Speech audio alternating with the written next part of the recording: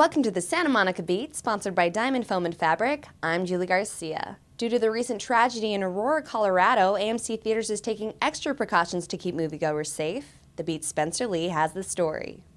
Heading into the weekend, the only news in show business was going to be whether or not the new Batman film, The Dark Knight Rises, would become the biggest box office smash of all time. Instead, early Friday morning became unforgettable in the darkest way possible. After the horrific shooting in Colorado, the Santa Monica Police Department is keeping an eye out for potential copycats. Although it's a highly tragic event, what happened in Colorado, for the Santa Monica Police Department, we're going to operate in the same manner, but we do have a heightened focus. We've stepped up our patrols at all of our theaters. Officers are always on the 3rd Street Promenade, where most of our theaters are located, and we do have extra patrols there now. There are 3 AMC theaters in the city, and Friday afternoon, AMC released an official statement banning all costumes and weapons from their theaters. After speaking with a worker at one of the locations, the theater will refuse service to anybody who violates these new policies. This procedure may be small considering the circumstances, but in the aftermath, it is a step towards returning the movies to its sacred normalcy. Reporting for the Santa Monica Beat, I'm Spencer Lee. Thank you, Spencer. And now here's a tip on how to keep your bones healthy in Dr. Stuart Garber's Did You Know? Hi, I'm Dr. Stuart Garber. Did you know that almost 30 million Americans either have or are at risk for osteoporosis? Achieving optimum bone health is easy if you follow a few simple steps. Eat lots of green leafy vegetables and foods rich in vitamin D. Exposure to sunlight helps your body make its own vitamin D, and weight-bearing and resistance exercises are essential to building strong bones. I'm Dr. Stuart Garber, and this has been your weekly health tip. The 2012 Ford Focus brings us this week's mix, where there's a new production at the Odyssey Theater. The Beat's Avijah Shea got an early preview. Opening on the Odyssey stage this weekend is Mutually Assured Destruction, a play about couples written and directed by a couple.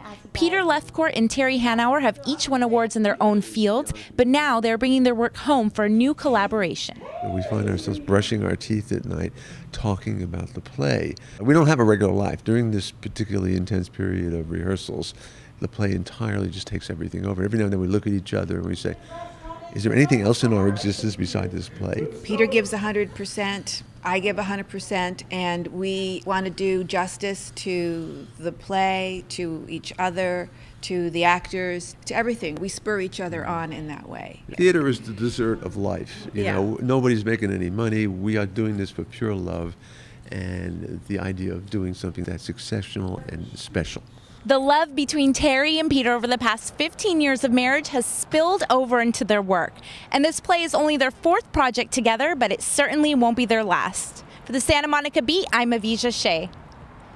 Thank you, Avijah. In the community this week, 3 different city boards have open seats in the upcoming election, and candidates are now allowed to apply.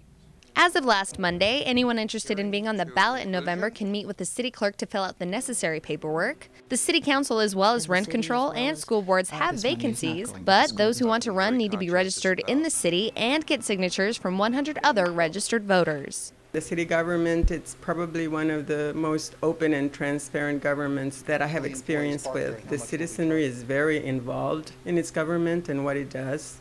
And I think there's a great sense of accomplishment for people that participate in being leaders of the government. Potential candidates have until August 10th to register. The election will be held on November 6th.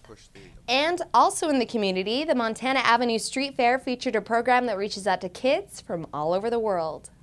For 3 years, a nonprofit has provided opportunities to less fortunate children around the world as part of a movement called The World is Just a Book Away. We started in Indonesia. It's the Ring of Fire. There are, volcanoes, earthquakes, mudflow disasters, and the kids really have nothing. Our first program is a photography program. They'd never seen a camera, so they learned from what a roll of film is to how to put it in the camera to start taking pictures of their worlds. What's really great is we have the photographs physically here at the Montana Avenue Art Walk, and so that you can see them and purchase the photographs for yourself and make a real difference, because 100% of the proceeds goes back to the charity. We build these libraries for children who have no access to books. They don't know about the pyramids, and they don't know about the stars, and they don't know about dinosaurs. We built 22 libraries our first year in Indonesia. We have about 50 now, for 27,000 kids. The organization has plans to continue their efforts in Mexico and India in the near future.